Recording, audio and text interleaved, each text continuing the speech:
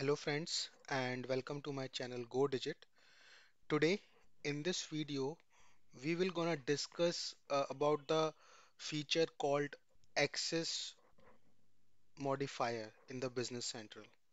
Okay, there is a property for the table and the fields called access, and there are multiple options in it.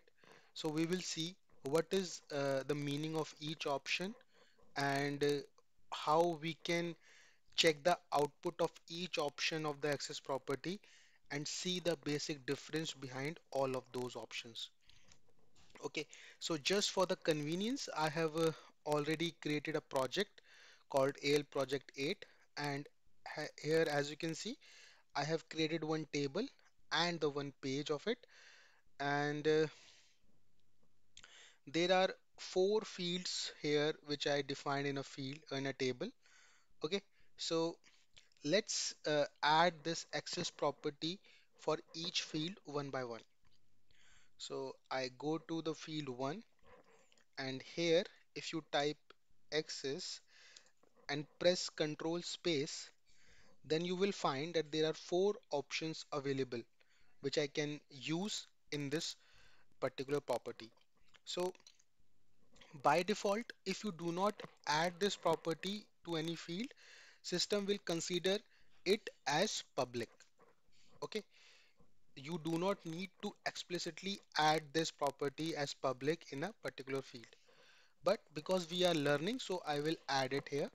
So public means that this field of this particular table will be available to this complete project. Now, if I add any particular new object and try to use this field by creating a variable of the table, I can easily access it outside of this extension or inside of this extension.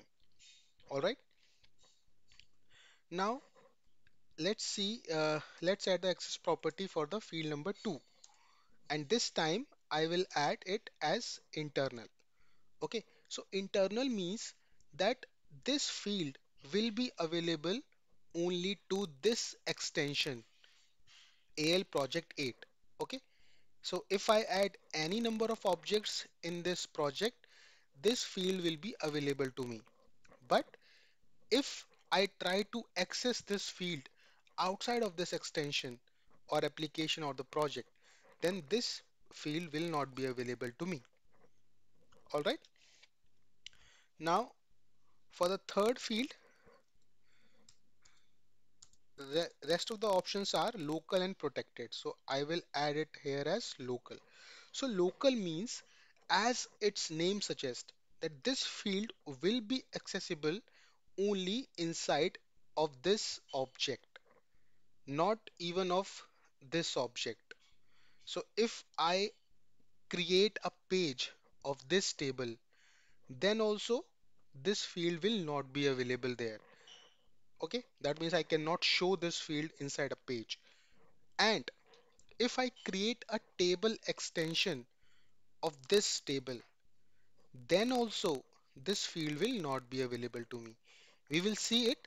Okay, uh, now in the field 4, let's define it as the last option, which is protected. So the working style of protected and local is very much common if I talk about its current project. Okay, so as I told you about the local, same concept applies to protected field also.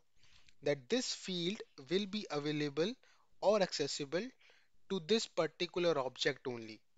This field will not be available to this page or any of the object if I create in this extension.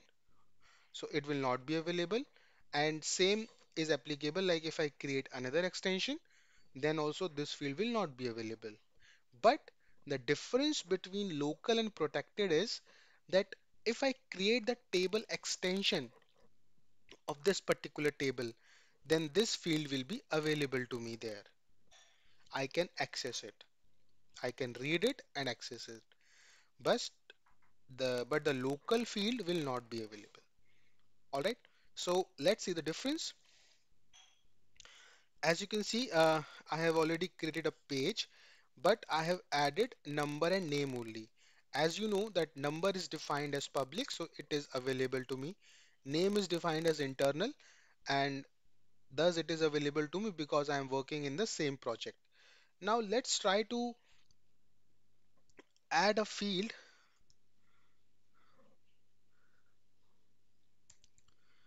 called, let's say, email or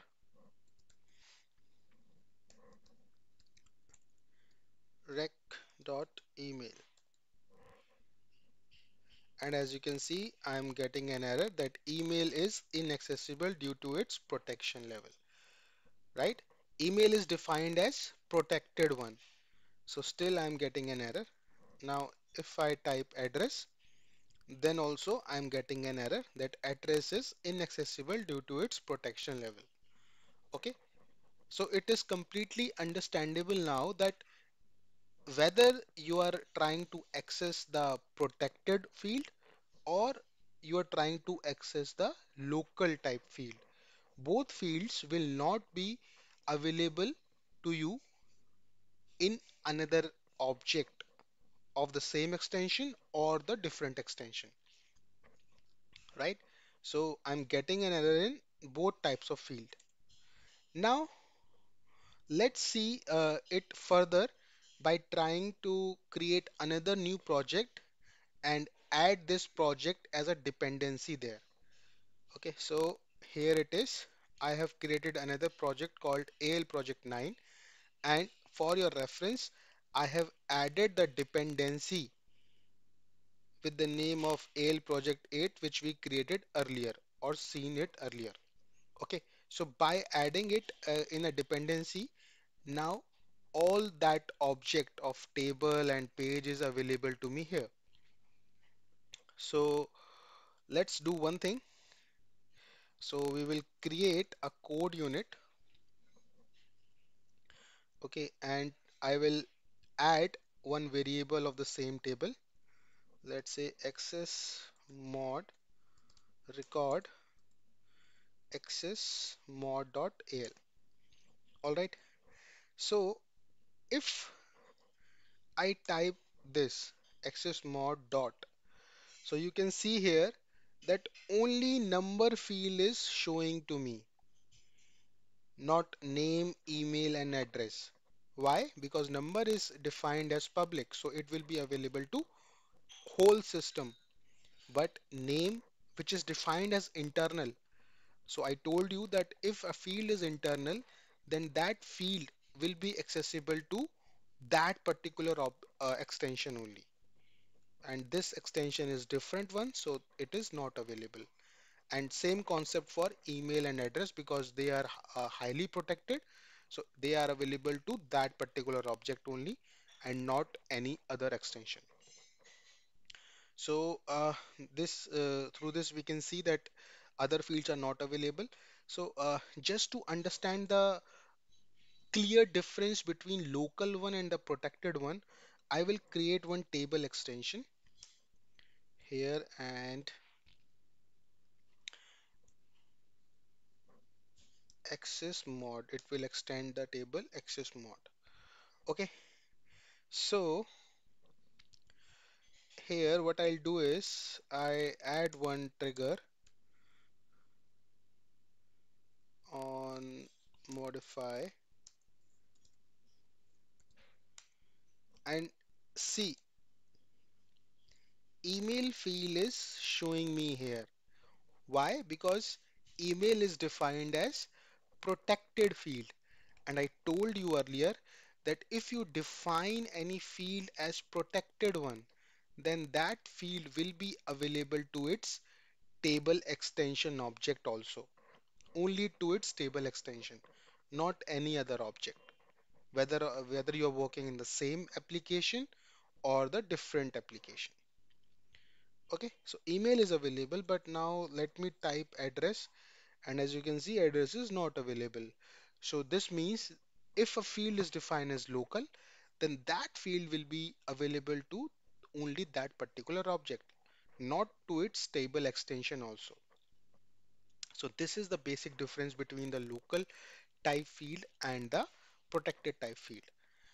So this is how we can make the use of this access property and add an extra protection of layer or security layer in our development in our application. Okay, so in today's era where each company is facing the security threats and data protection is very much important nowadays. So we should always see what we can do to achieve that extra layer of protection or to add that layer in our development in our data. So we should do that. And thus, I request you that if you guys are not using this property till now, then please discuss with your team and start using it so that it will help you to get rid of unwanted. I don't want to name it after unwanted. Okay, so you better understand that.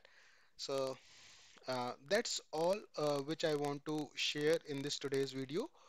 I hope you have uh, understood the concept of access property, and if you like this video, I request you to please hit the like button and please subscribe to my channel. Thank you so much for watching this video.